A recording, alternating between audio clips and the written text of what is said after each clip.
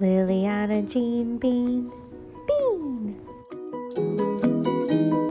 Hey guys, welcome back to Liliana, Jean, Bean. Today I'm going to be reading The Very Hungry Caterpillar by Eric Carle. In the light of the moon, a little egg laid on a leaf. One sunny morning, the warm sun came up and pop! Out of the egg came a tiny and very hungry caterpillar. He started to look for some food. On Monday, he ate through one apple, but he was still hungry. On Tuesday, he ate through 2 pears, but he was still hungry. On Wednesday, he ate through 3 plums, but he was still hungry.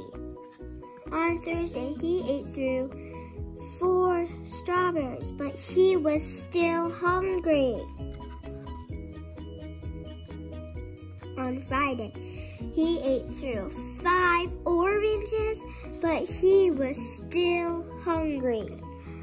On Saturday, he ate through 1 piece of chocolate cake, 1 ice cream cone, 1 pickle, 1 slice of Swiss cheese, 1 slice of salami, 1 lollipop, 1 piece of cherry pie, 1 sausage, 1 cupcake, 1 slice of watermelon.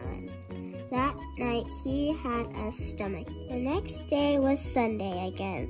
The caterpillar ate through a nice green leaf. And after that he felt much better. Now he wasn't hungry anymore. And he wasn't a little caterpillar anymore. He was a big fat caterpillar. He built a small house called a cocoon around himself. He stayed inside for more than 2 weeks. Then he nibbled a hole in the cocoon, pushed his way out. He was a beautiful butterfly. The end. Bye. Thanks for watching. I hope you subscribe and like my channel. Bye.